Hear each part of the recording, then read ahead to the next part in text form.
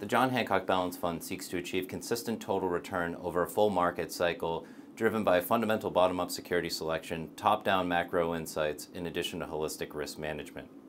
On the equity side of the portfolio, as we're working through a name, we're trying to identify why do we want to own a stock, what's going to unlock the discount to the intrinsic value, and then ultimately, what is the stock worth.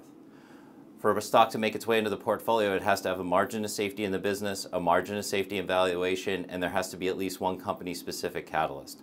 Margin of safety in the business, we're looking for companies that have dominant market shares, high barriers to entry.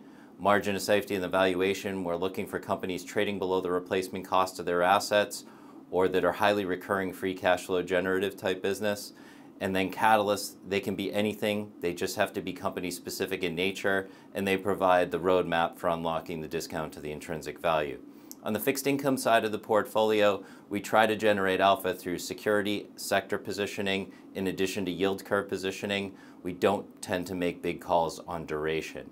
The asset allocation decision within the portfolio, this is not based on an opaque quant model. It's really, we view it as being a blend of art and science. The science is the fundamental security selection, in addition to our macro insights, such as where are market multiples, where are market rates, and then ultimately what are central banks doing.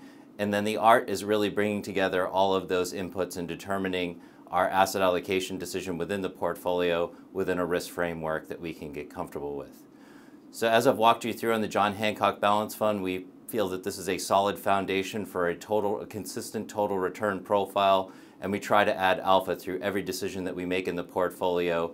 That includes the equity portfolio, the fixed income side of the portfolio, in addition to the asset allocation decision.